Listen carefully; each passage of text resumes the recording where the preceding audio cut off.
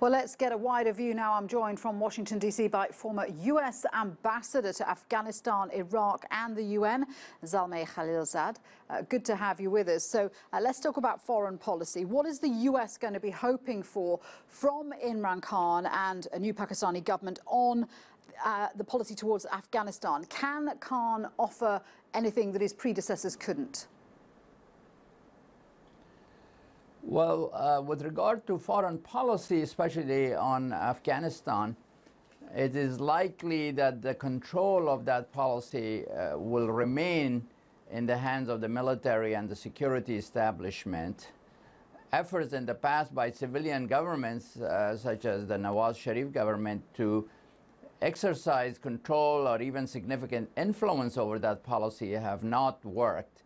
We'll see whether Mr. Imran Khan, which if the preliminary results are correct, if he forms the next Pakistani government and can stabilize the situation, whether he can do better or would pursue a different policy than the military establishment with regard to Afghanistan.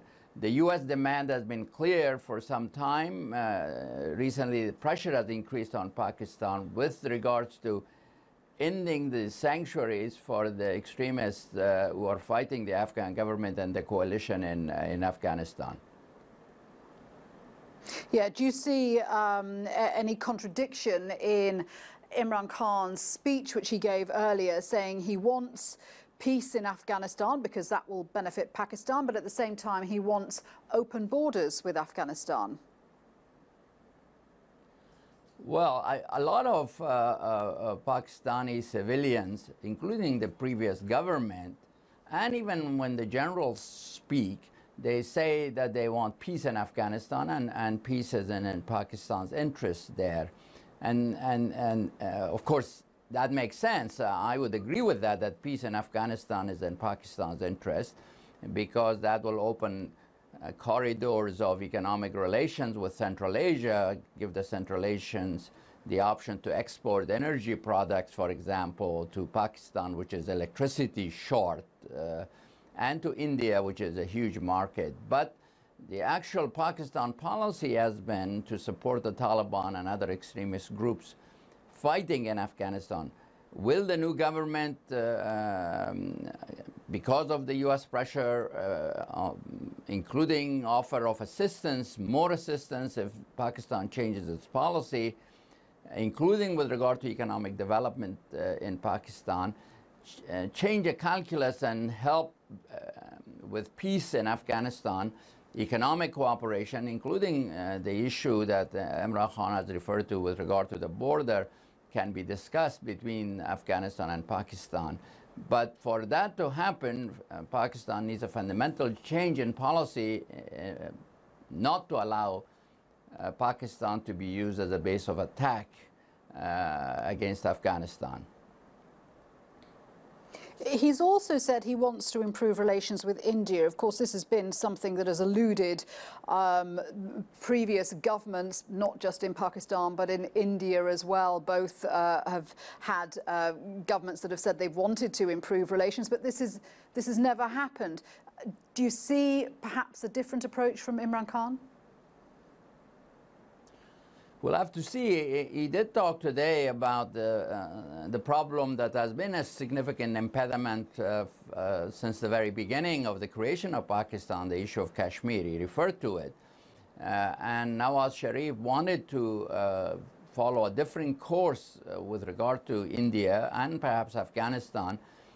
But that was an issue on which the military disagreed with him. And that was a reason, one of the reasons for the problem between Nawaz Sharif and the military. And I think that's a large part of the problems that Nawaz subsequently have had and now is in jail because of the dispute with the military. Will Imran Khan be different? In other words, would he be able to pursue a different policy with India, and the military would allow him to do that? I remain skeptical. I think the military will remain in charge of the security issues, both in Afghanistan and in India, And where he can make a difference probably will be on the domestic issues, perhaps on economic issues. He's talked about this primary preoccupation being dealing with corruption, with issues of justice, with issue of opportunities for the poor, with reducing the influence of the big families.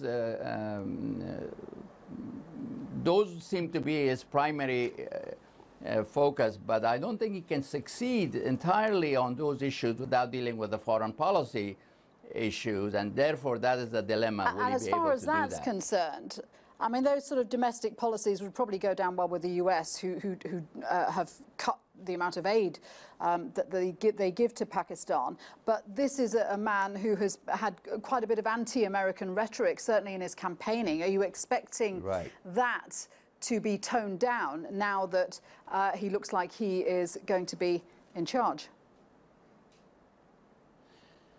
It could be as an opportunity, in my judgment, for some agreement, should he be able to convince the military, for an understanding that there will be a change in Pakistan policy with regard to Afghanistan and support of extremist groups. And in exchange for that change, where Pakistan's legitimate interests will be respected and returned in Afghanistan, but also U.S., both public and private sector, would get involved, do more to bring about economic development, because that's where the shift in balance is occurring between India and Pakistan, where India is moving forward economically at much faster pace than Pakistan.